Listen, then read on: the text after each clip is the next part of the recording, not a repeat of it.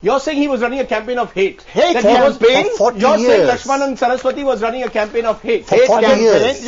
Just a minute. What kind of hate What campaign? does- what you want does- to see hate campaign here? You want to see a hate campaign here? They write Are books we competing in about hate campaigns? our deities, our gods, and our saints. This man has been saying it on channels for years. He's a hate campaigner himself. No, They spread hatred. I think the Odisha government has failed from No, December so let's focus on this. Are these hate campaigns that are being run on the ground? Is conversion, even the act of What conversion? is the form of hate campaign from this side? There are two sides I'd like to it. to know that. Mr. John Dayal, on one side, Mr. B.P. Singhal would today say that the conversions are forced or induced. That efforts are being made through forcible conversion. You, on the other hand, are saying that the Hindu religious leaders there are running a hate campaign. Rajdeep, I want to make one point. Hold on, Mr. Singhal, will you allow other people to speak? Or do you want to be both VHP and police at the same time? I want you to want to be answer both the question. policemen and I want you to answer the question. If you listen, keep your before ears you open. fully answer the question. No, one by one. I'll give both of you a chance. Yeah. I want to know from you. So just a minute. Let's have a reasoned debate. Mr. John Dayal, first answer the question that the VHP will raise time and again, that the nature of conversions is forced. Your response to that? So I would like to put on record through the best channel that I see that there is no equivalence of the VHP in the Christian faith nor of the RSS. So we cannot respond to this man's charge. Okay. But let me tell you, yes, if conversions were an issue, then every Christian in the world should be dead. And if only the rise of Christians in Kandhamal is there, how do you explain the violence in areas where there is no rise in Christians at all? Where is the logic that every Christian should die if there were conversions? Okay, every Christian is a convert. Mr. B.P. Singhal, the freedom to propagate one's religion does exist in this country. Correct. Not to convert. You have laws of conversion, Mr. B.P. Singhal, in states like Chhattisgarh, Gujarat, Orissa, Madhya Pradesh, Himachal Pradesh. People still convert. Supreme Court has very clearly laid down they have no right to convert. Who is going to decide what is a forcible conversion and what is not? B.P. Singhal or that individual on the ground? Forcible or non-forcible?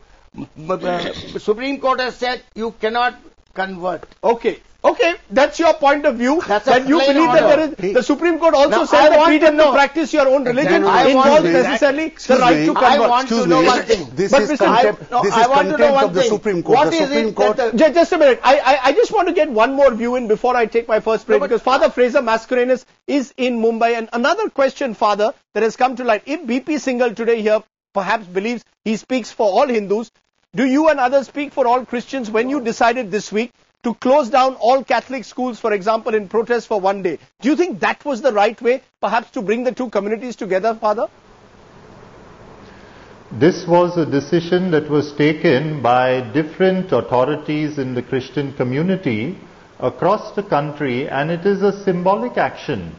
We believe that the situation in the country is turning very serious. The whole fabric of the secular nature of our society is being poisoned. But do you feel torn to shreds? Father, in Mumbai, do you feel in any way threatened? Do you really feel any way threatened? Does the Christian community really feel in any way threatened? We are not only talking about the Christian community, we are talking about all vulnerable communities, minorities and others, including Dalits and tribals. Here is the Christian community working with Dalits and tribals. You have just given us the demography of the area. Right. And the type of destruction that has happened is of orphanages, of schools, of centers where people are being served. Right. They are being empowered. Okay, that's... And therefore, it is something that the whole country, not just the Christian community, should agitate. Okay, and we are joining with forces all across the country.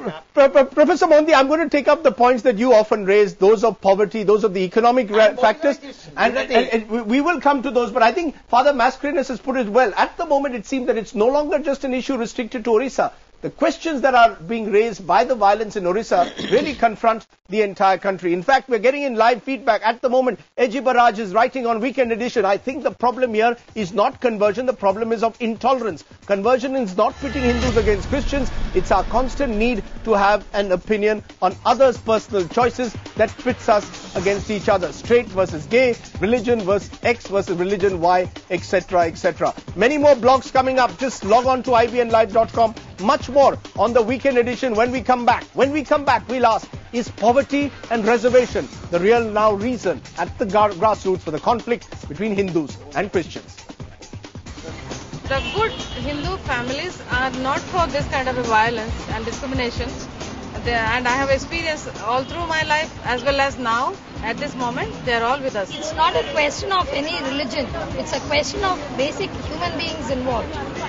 So, as a human being, I strongly condemn any human being affecting another human being.